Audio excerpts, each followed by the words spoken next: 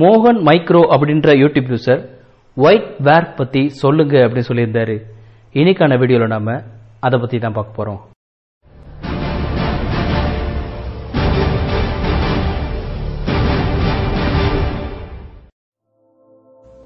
இந்த பிரபஞ்சத்தில் கோடிக்கணக்கான நட்சத்திரங்கள் உண்டு.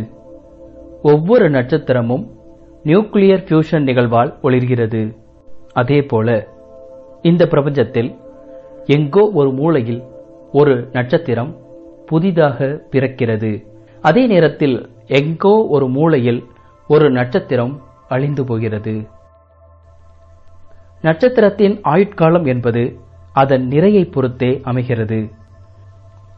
நமது சூரியனின் நிறையை விட 20 மடங்கு அதிக நிறை கொண்ட நட்சத்திரம் கருந்துளையாக மாறுகிறது. சில நட்சத்திரங்கள் நியூட்ரான் நட்சத்திரமாக மாறுகிறது. ஆனால் பெரும்பாலான நட்சத்திரங்கள் தொடர்ந்து ஒளிர்ந்து தன்னுள் உள்ள எரிபொருள் முடிந்த பின்பு குளிர்வடைந்து ஒளி இழந்து காண முடியாமல் போய்விடுகிறது. அவற்றை ஒயிட் dwarf என்கின்றோம். நட்சத்திரங்களில் நியூக்ளியர் ஃபியூஷன் நிகழ்வு ஏற்படுகிறது. 2 அணுக்கள் இணைய அதிக சக்தியை பயன்படுத்துகிறது. நட்சத்திரம் இந்த சக்தியை உபயோகப்படுத்த அதிகமான ஈர்ப்பு சக்தி வேண்டும். அதிக ஈர்ப்பு சக்தி வேண்டுமெனில் அதன் நிறையும் அதிகமாக இருக்க வேண்டும். அப்போதுதான் மேட்டர் சுருங்கி ஃபியூஷன் நிகழ்வு நடைபெற முடியும். ஃபியூஷன் என்றால் இணைவு என்று பொருள். அணு இணைவு நிகழ்வு பெரும்பாலும் நட்சத்திரத்தின் மையத்திலேயே நிகழும். அதே வேளையில் அதன் மையத்தை சுற்றியுள்ள பகுதியிலும் நிகழும். மையத்தை சுற்றியுள்ள பகுதியை ஷெல் என்று அழைக்கின்றனர்.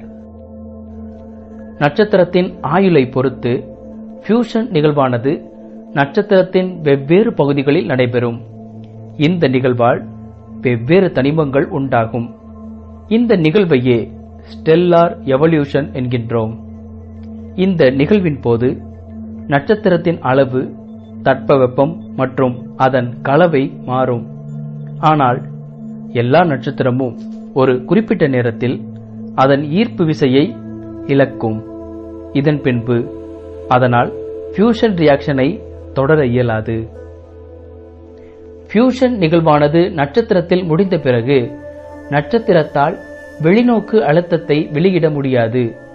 இதனால் நட்சத்திரம் சுருங்கி அதன் ஈர்ப்பு சக்தியால் பூமியின் அளவிற்கு சுருங்கிவிடும். இப்படி அது சுருங்கினாலும் அதன் வெப்பம் 100 மில்லியன் டிகிரி அளவில் இருக்கும். அதன் வெப்பத்தன்மை அதனை தொடர்ந்து ஒளிர்ந்து கொண்டே இருக்கச் செய்யும். அதன் பின்பு ஒரு சிறிய வெள்ளை நிற ஒளிரும் பொருளாக நட்சத்திரம் மாறிவிடும்.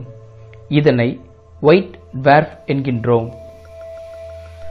ஒயிட் dwarf-ஐ போல பிளாக் dwarf-உம் இருக்கலாம் என்று அறிவியலாளர்களால் நம்பப்படுகிறது.